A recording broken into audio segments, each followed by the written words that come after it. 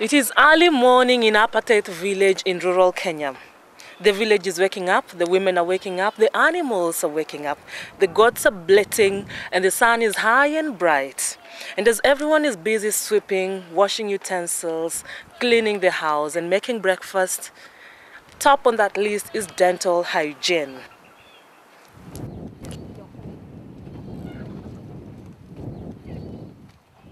Anyuni anawi ngethiro ba nyuni taparach paguni ko terea ye lo nyuthuk ngathi kona lojok sasa buata ta kwa kon asa ta bil robo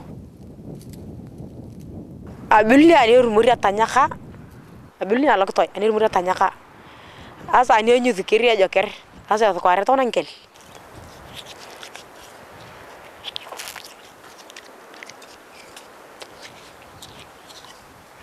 asa ina khat ko utuna keng khangde ya ko are tarbon gele qodi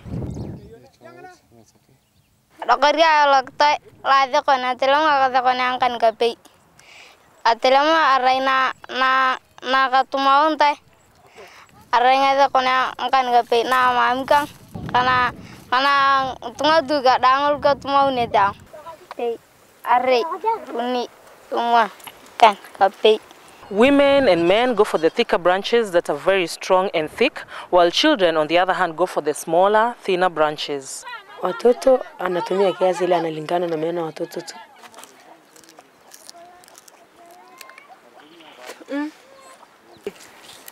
Na sigati pale.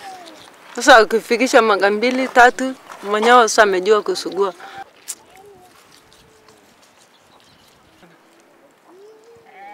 Kuamka asubuhi unakula, unafanya hivyo.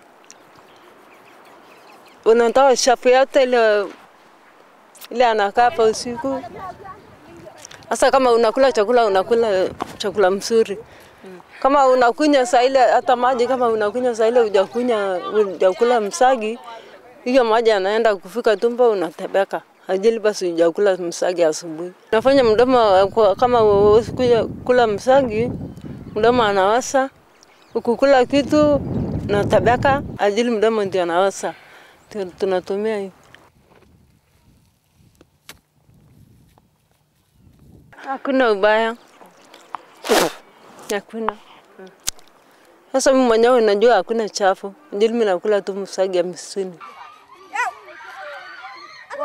Na yako moja ukishavunja mswaki moja unatumia kwa muda gani? Unatumia hiyo. Sasa hiyo kumaliza unaenda tena kutoa nyingine. Kama hiyo ni hapo ndio mali unaweka. Mpaka kesho asubuhi tena unaichukua. Hiyo rufu mbaya hakuna. Hiyo rufu hakuna kabisa. Sasa mimi nakuwa nyeupe kabisa. Hebu nione yako. Si ndio? Suri yake anatoa chafu yote kwa meno. Meno yanakuwa safi. Yote paga ulimi huko ndani. Ukusikia tu. Hata hivyo. Kula. Hata hivyo tu. Every time is brushing time. Naendelea tu. Saa zote unapiga tu mswaki,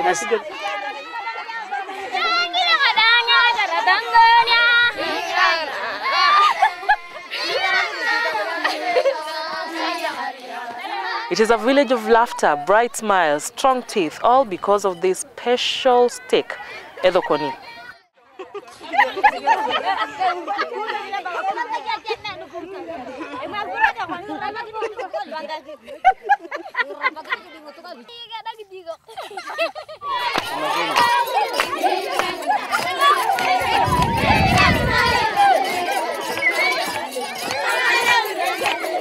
This region has been experiencing a dry spell, no rain, all the rivers have dried up, and so getting water is a big problem.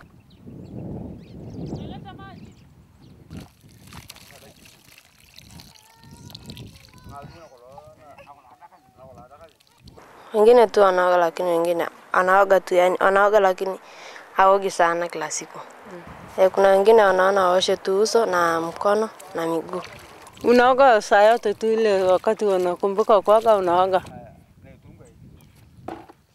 Si ndio watoto wanaoganga saa yote, lakini sijaogesha huyu jana. kungekuwa na maji, ungeoga kila siku? Kama unaoga saa yote, asubuhi jioni unaoga. Sasa kama unaoga na hii pumbi utafanya nini? Hata kuoga na siko pumbi.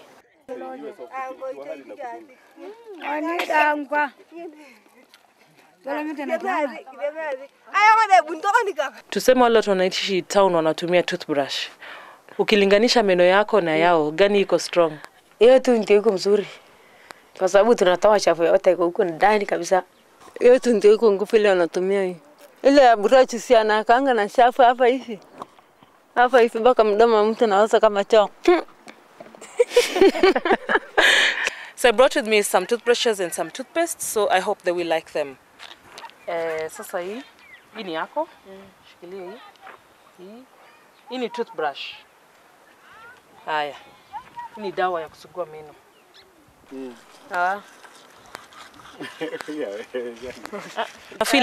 Unafeel aje? Unasikia aje, ni mzuri? Ya korno. Udah kita tadi. Kayaknya mi aku tuh. Kerada gini aku tuh. Kwanda. Utaitumia tena? Unaipenda? Na wewe? Pana. Well, I did not manage to convince them to pick on the toothbrush as opposed to Edokoni. So Edokoni is here to stay.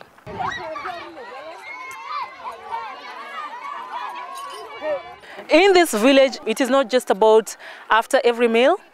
We brush all the time. Dental hygiene is topmost, so keep your teeth clean, keep your mouth clean. My name is Carren from Nairobi in Kenya. Thank you for watching and keep it Metropolis TV.